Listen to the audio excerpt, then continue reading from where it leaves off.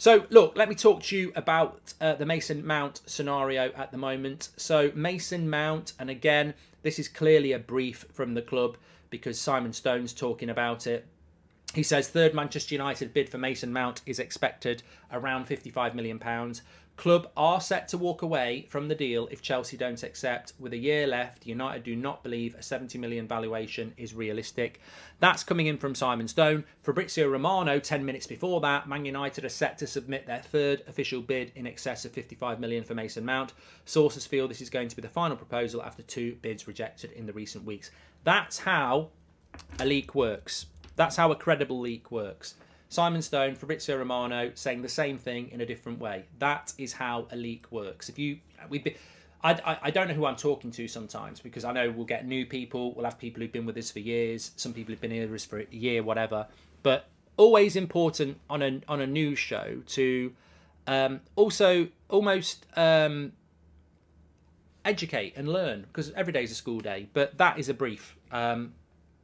Whether it's a brief from United, whether it's a brief from, somebody acting on the deal, whether it's a brief, wherever it's coming from, it's a good brief. And ultimately, United will bid 55 million and walk away. It's almost like they watched the United Stand. Did we not say this on, was it Monday night or Tuesday night? We were talking about £50 million. And I said, I compared it to the Perisic deal a few years ago when Jose was here. We offered 40, they wanted 45, we walked. We should have paid 45. What's 5 million? I don't think 55 million for Mount's a good deal. I think 50 million is right. But are you going to walk away? And we shouldn't walk away in those circumstances. We shouldn't walk away from 55 million. But we should never go above that. So, Onana resigned from the national team, says Samuel. I know, but he can come back. We've had that chat. Yeah, I think that 55 million for Mount is a joke, says Joe Tommy. I know, but what... Would you, well, let's have a little bit of a poll here. Would you walk? Would you pay 55 for Mount? Let's just keep it very simple. Would you pay 55 mil for Mount? We're going to talk about Greenwood in a minute, another Mason. But Mason Mount, would you pay 55 million? This is coming in from really good sources. Simon Stone, Fabrizio Romano, United set to put their final bid in of £55 million for Mason Mount. I think this deal gets done now. I really do. I think it's a good deal for Chelsea. He doesn't want to stay. He's a reluctant player. £55 million for a player that's got 1 year left on his deal who doesn't want to be there. Take the money. It's a good deal for Chelsea. I don't normally say that. That's a good deal for Chelsea.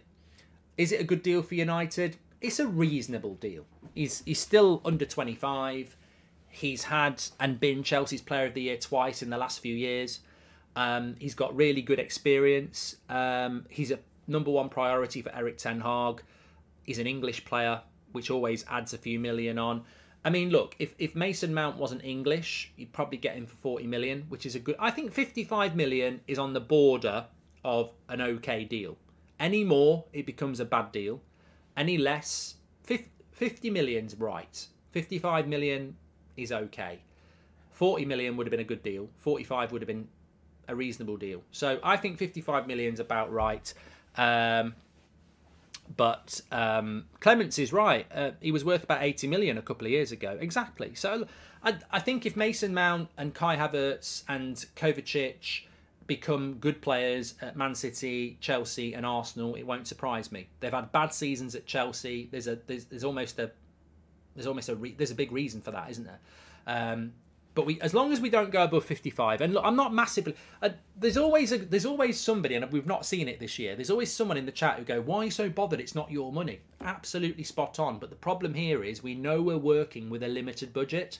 We know we've probably got somewhere between 150 and 220, somewhere between that. I think we've got about 200 million. So if you spend 55 on Mount, it's a big difference if you pay 65, because that's another 10 gone. And, that's a percentage of your budget. So it does matter. And I assume that after Mount and Onana, our remaining business will be Højlund, Rabiot and the centre-backs as FIFA crazy. Yeah?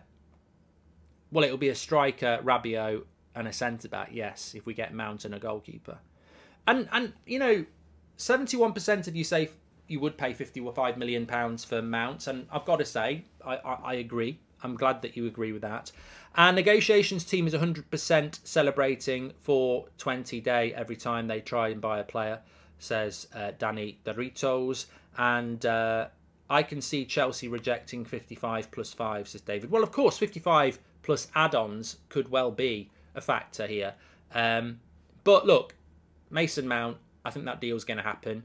I put Mason Mount in the 90% club a few weeks ago, didn't I? If anyone can remember. So the 90% club could be back thriving here. If once Mason Mount's done, I think I might throw Højlund in there, because remember that deal's hotter than the sun.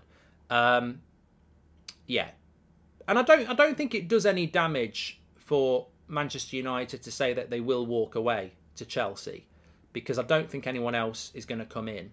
And also, I feel that United are in a strong position there with Mason Mount.